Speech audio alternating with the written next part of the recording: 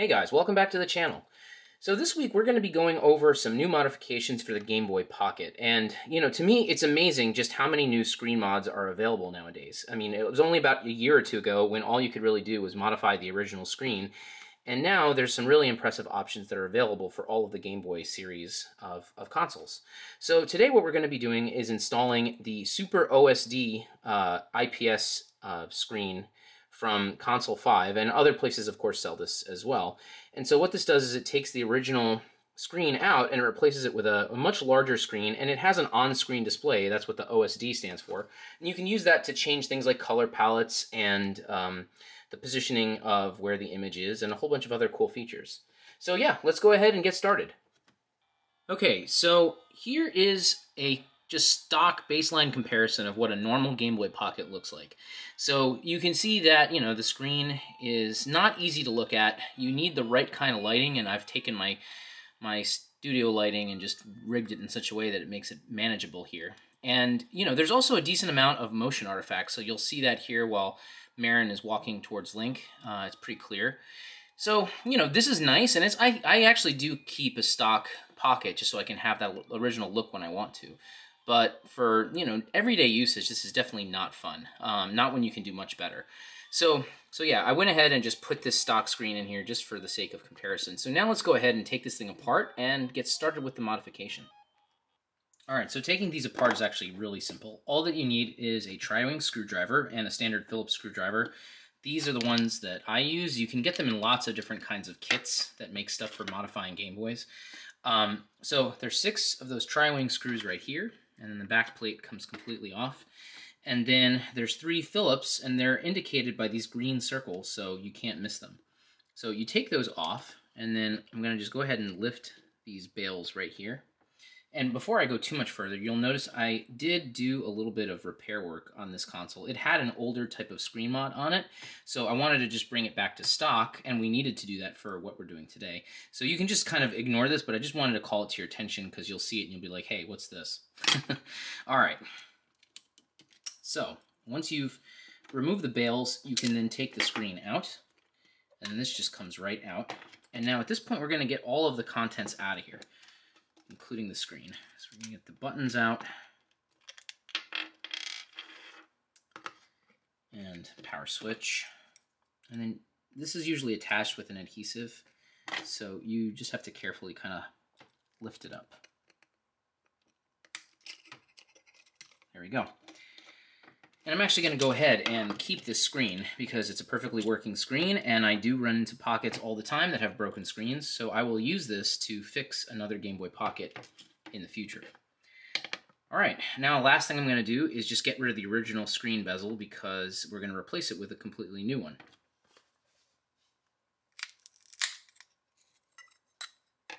There we go. Alright, so everything's taken apart, so now let's move on to the next step. All right, so first order of business here is going to be to trim the screen. And this is pretty similar to what you do with some of the older IPS mods. So what we're gonna do specifically is we're gonna remove this portion and then this whole wall here going all the way up to the corner over here. We also have to trim a little bit of the shield for the LED. It depends on your version of the Pocket though. There are some versions that don't have an LED at all, so those don't require any trimming, but most of them do, and so this one is going to require a little bit of a trim. All right, so let's get started.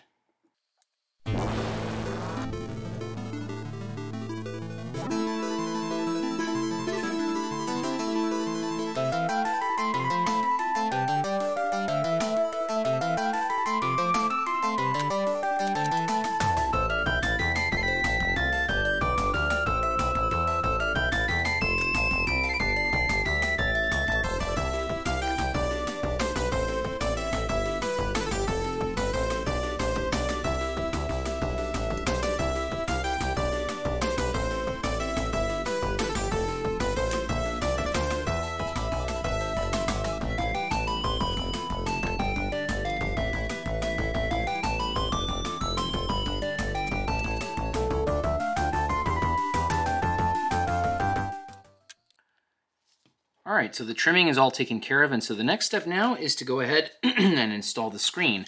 So you'll notice I have gloves on, and that's because this step is tricky and you just don't want to get your fingerprints on anything on the inside once you've started this.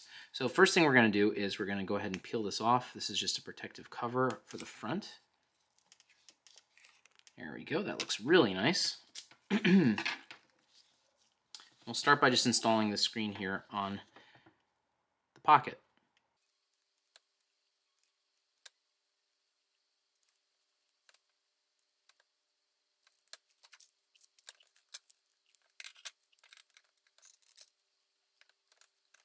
So now that that's on, we want to act quickly so that dust doesn't get in there. And we're going to go ahead and put this IPS screen in its place.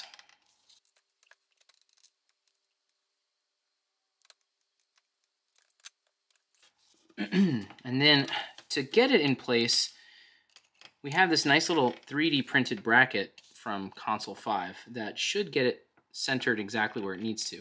The nice thing about the OSD is that even if you don't center it correctly, you can actually move the positioning of the image so that it will be centered right. But this just helps, and it's also reversible, which is really nice, instead of using like a tape or a glue, which is going to attach the screen permanently to the shell. All right, so we're basically all set with that, and so from here we're going to go on and connect the screen up and wire a few things to the main board. Okay, so now that the screen is in place, we're going to go ahead and do some work on the main board right here. So we've got 4 wires to connect to 4 pads over here on the main board. It's BAT, A, B, and select. So let's go ahead and solder in those wires.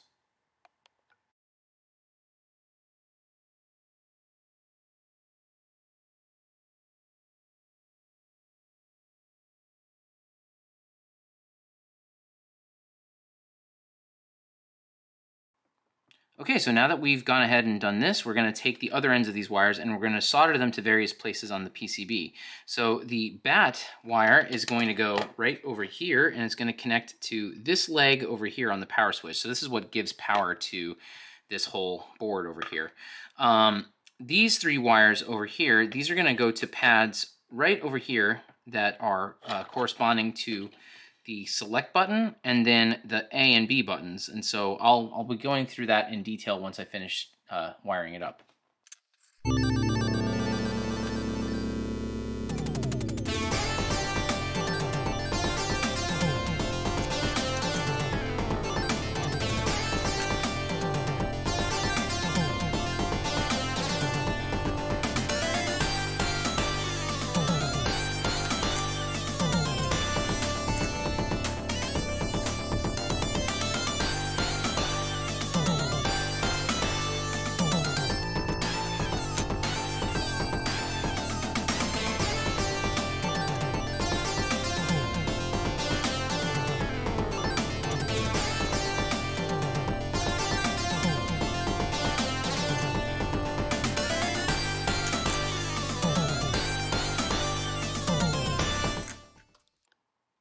All right, so now let's go ahead and combine these 2 things together. So first we're going to just apply this insulating film. This just protects the metal from the back of this IPS screen so it doesn't come into contact with anything. We're also going to do the same thing to the back of the PCB over here.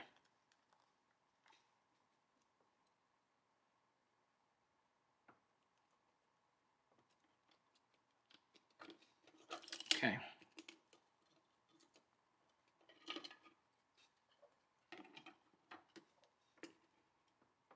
And so from here, we're going to go ahead and combine the IPS screen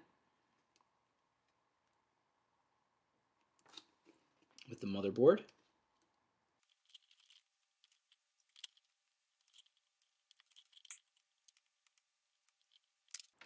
Okay, and you can see these 2 flex cables go into these parts of the board as well.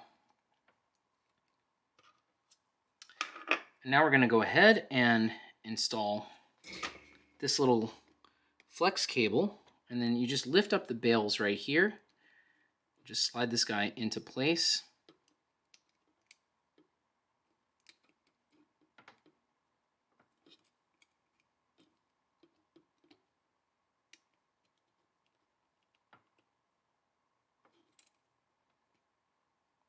and then lock it down.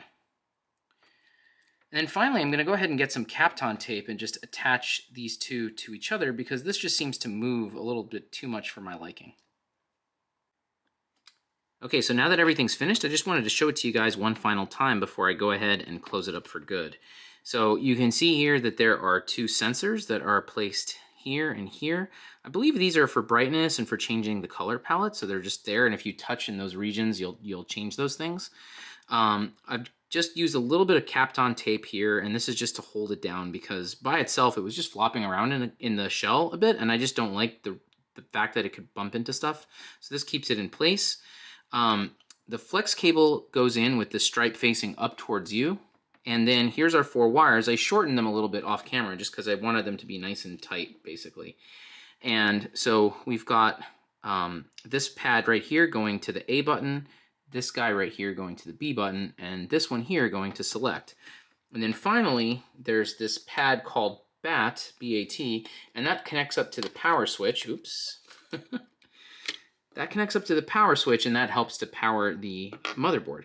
So now that everything is all put together, we're going to go ahead and assemble this thing and give it a quick test.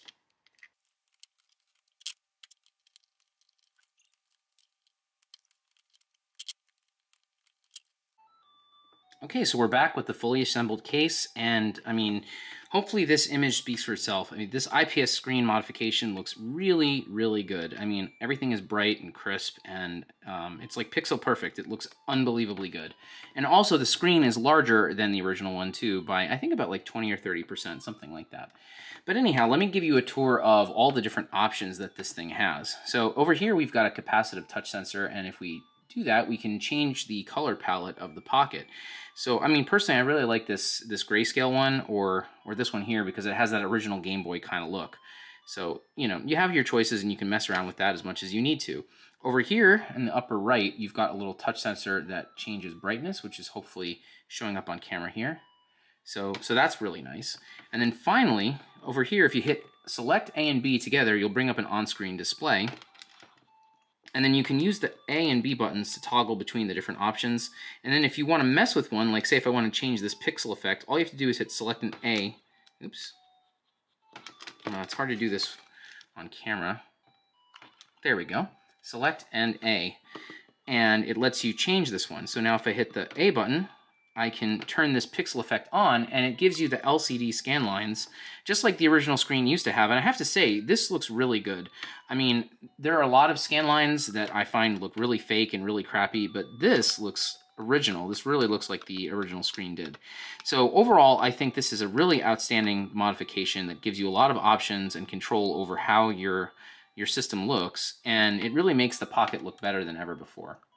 Alright guys, so if you like this kind of content, then consider subscribing to the channel. I have videos like this every Friday, and of course I love to hear your feedback, and if you guys have any consoles of your own that you need repaired or modified, you can also reach me directly at oneuprestorations.com. Okay, well, thanks so much guys for watching, and I will see you next time. Bye.